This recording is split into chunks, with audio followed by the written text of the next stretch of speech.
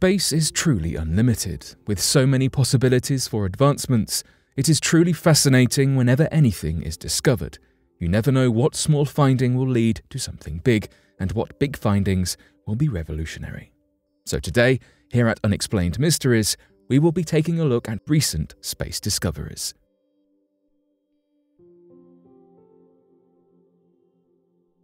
Did our DNA come from space rocks?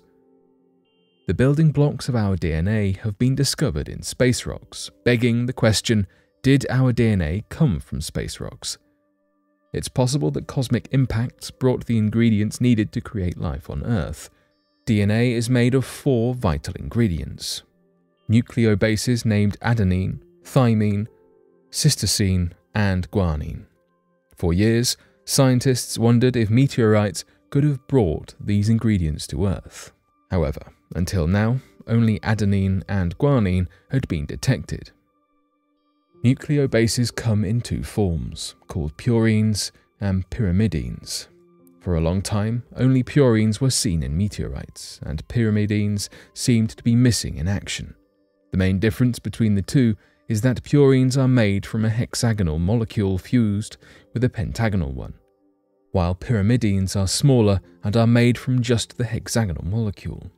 Scientists have now been able to find all the purines and pyrimidines that are in DNA and RNA in the meteorites that arrived on Earth. According to the astrochemist who led the study, Yasuhiro Oba, the presence of the 5 primary nucleobases in meteorites may have a contribution to the emergence of genetic functions before the onset of life on the early Earth. The methods used in this study to detect the nucleobases demonstrate the incredible scientific advancements that have been made in recent years. Researchers used techniques that were originally designed for genetic and pharmaceutical research, that are able to detect nucleobases down to the range of parts per trillion. The techniques used were at least 10 to 100 times greater in sensitivity than previous techniques to detect pyrimidines in meteorites. The samples analysed in this study were from 3 carbon-rich meteorites that had been previously suspected of having the capability to host chemical reactions that created nucleobases: Murchison, Murray, and Tagish Lake meteorites.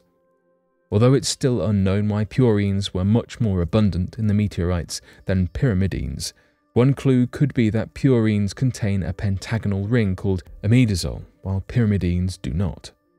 Whatever the reason for this discrepancy, one thing is for certain: this study could be a breakthrough in understanding how life formed on Earth. Fragments that formed the Moon may be buried by the Earth's core. If you were asked to name the first 3 things that come to mind pertaining to the solar system, it is highly likely that you would mention the Moon as one of them. Have you ever looked out onto the night sky and wondered how the Moon even came to be a part of it? One accepted theory is that the Moon was formed as a result of a collision between a planet that was estimated to be a similar size to Mars and the original and juvenile Earth. Scientists have named that planet Theia, a name stemming from Greek mythology. So where is planet Theia today? As it turns out, Theia may be closer than you think. In fact, in a sense, you may have been living on Theia all along. That's right, chunks left behind from the impact of the predicted collision long ago may be embedded deep within Earth's core. Such a scenario suggests that Earth and Theia's cores fused into one. Scientists back this claim up by further suggesting that Theia's mantle, which is the layer between the outer crust and inner core, was perhaps denser than that of Earth's, making it more likely to survive the blow and impact of the collision, hence meaning it could have very well survived in the form of leftover chunks in Earth's core to this day. As far as where these leftover remnants of planet Theia are, it is estimated that they lie along Earth's core under modern-day West Africa and the Pacific Ocean.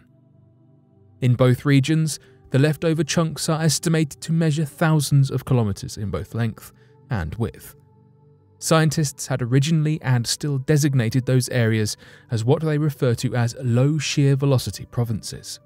But with time, they have added on the theory that Theia's remnants may be along those low shear velocity provinces. The theory is not entirely solidified and is still relatively up in the air. We may very well have been living on two planets all this time without even knowing. Formalhot B turns to dust. 1 second it's there, and then poof, it's gone. Formalhot B, or more formally known as Dagon, is a widely debated candidate exoplanet orbiting the A-type star Fomalhaut.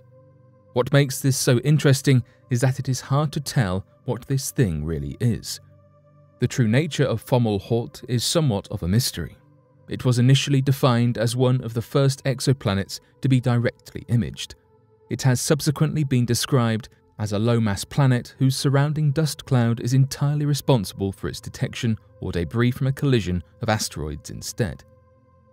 The initial discovery was made by Hubble in 2005 that saw observations published discussed the structure of Fomalhaut's massive debris belt. But more recently, the headlines don't read exoplanet discovery, but instead, exoplanet apparently disappears in latest Hubble observations. Astronomers found themselves in a bizarre predicament where the planet they were studying completely disappeared while they were studying it. The planet was last seen orbiting the star Fomalhaut just 25 light-years away. HubbleSite.org says that a team of researchers from the University of Arizona believe a full-grown planet never existed in the first place. Instead, they concluded that the Hubble Space Telescope was looking at an expanding cloud of very fine dust particles from two icy bodies that smashed into each other. Hubble came along too late to witness the suspected collision, but may have captured its aftermath. In 2008, the dot that they thought was a planet had seemingly disappeared from sight. By 2014, the dot was completely gone, no dust or anything to even suggest it might have been there. The conclusion between scientists seems to be that this is caused by the planet actually being inside an icy ring encircling the star. However, the so-called planet at this point is simply an expanding debris cloud itself. Space is a mysterious place, and something new is being examined or discovered every day, but this vast unknown will always be somewhat of an unexplained mystery. NASA touches down on asteroid Bennu. Asteroids are not simple celestial bodies to engage with. Compared to planets and the size of the universe, they're like tiny atoms in the sky. So you may be surprised to know that NASA recently touched down on an asteroid, Bennu, and the organization discussed the exciting mission in October of 2020. Bennu is an ancient asteroid that is currently on course more than 700 million miles away from Earth. The asteroid is in good condition, and it gives scientists the chance to see what the solar system was like when it was first formed billions of years in the past. The asteroid could also point towards celestial impacts that may have dropped off materials on Earth. On the 20th of October in 2020, NASA's OSIRIS-REx sample collection mission performed a successful touch-and-go, also known as a tag maneuver.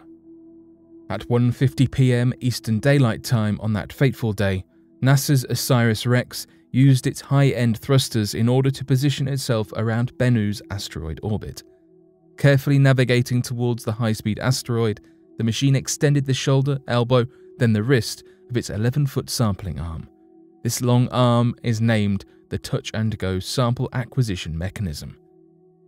After descending around half a mile towards Bennu's surface for 4 hours, the OSIRIS spacecraft began what it called the checkpoint burn. This maneuver is just one of two that allow the shuttle to reach its target, the sample collection site known as Nightingale. From NASA's data, they believe that the tag event was successful and went as expected, though it will be some time before the team working on the project will be able to confirm how many samples the spacecraft collected. The image of Bennu that we can turn to in order to visualize the asteroid is a composite made from two images taken by the OSIRIS-REx spacecraft. The image depicts Bennu ejecting some kind of particles away from its surface, and the image was produced using cropping, brightness adjustment, as well as contrast editing.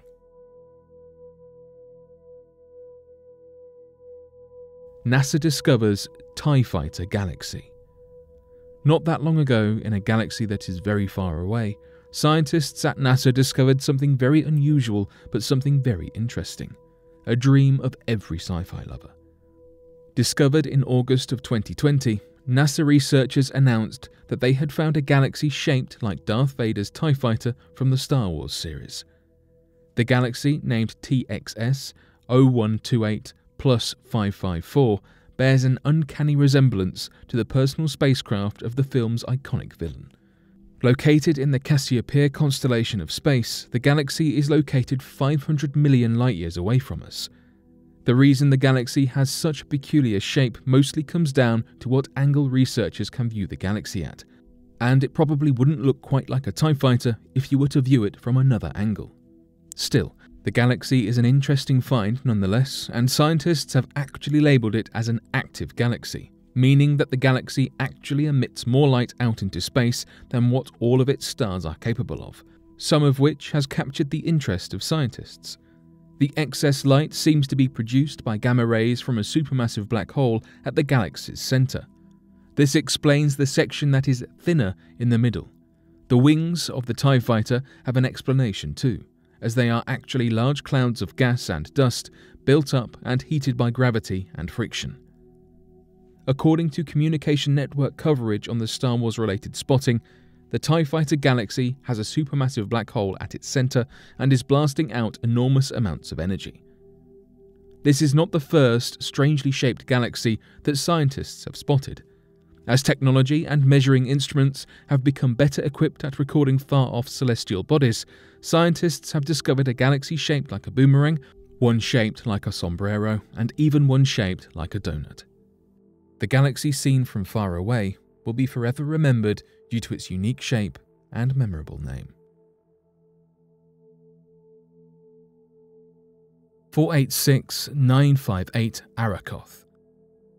486958 Arakoth is the most distant object ever explored, and is also known as 2014 MU69 by its original destination. It was discovered on the 26th of June 2014. In the Algonquian language, Arakoth means sky. New Horizons principal investigator Alan Stern claimed the name Arakoth reflects the inspiration of looking to the skies and wondering about the stars and worlds beyond our own. It is situated in the Kuiper Belt, which is relatively similar to an asteroid belt, but much larger in size. Many objects wavering within the Kuiper Belt are well preserved and frozen, similar to a time capsule, giving us an inside look on what the outer solar system was like after its initial conception.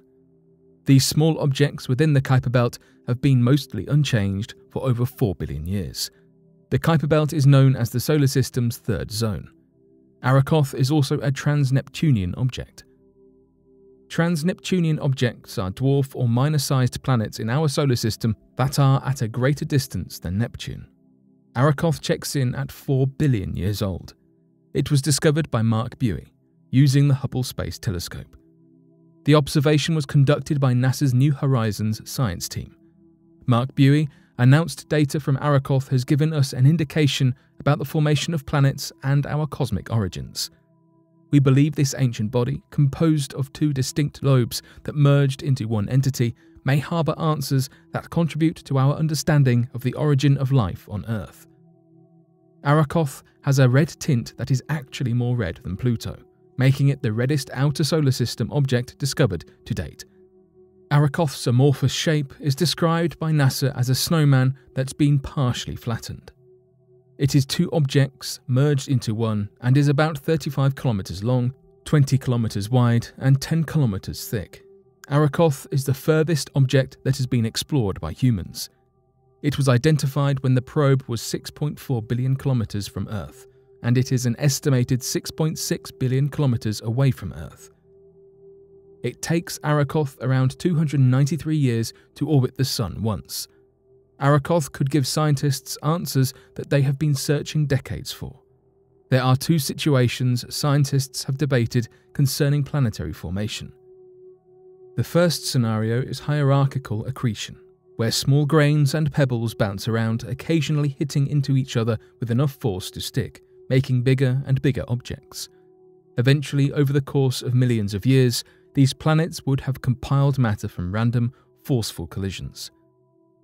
The second scenario is cloud collapse, where certain regions of the nebula had a higher density of particles, and these clumps were drawn towards each other until they spontaneously gravitationally collapsed. Unlike the forceful nature of hierarchical accretion collisions, cloud collapse collisions were leading to the planets being born.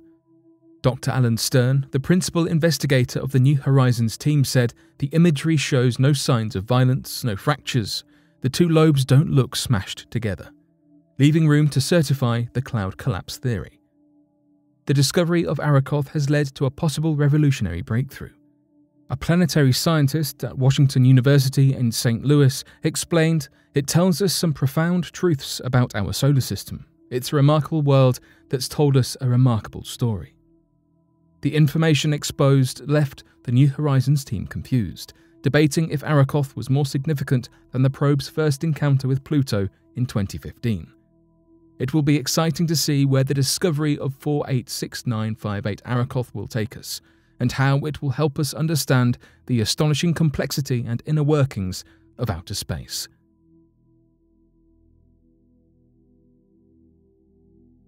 But what do you make of these new discoveries? Be sure to let us know your thoughts in the comments section below and help us by growing this community while working to solve these unexplained mysteries. Thank you for watching, and don't forget to subscribe for more videos.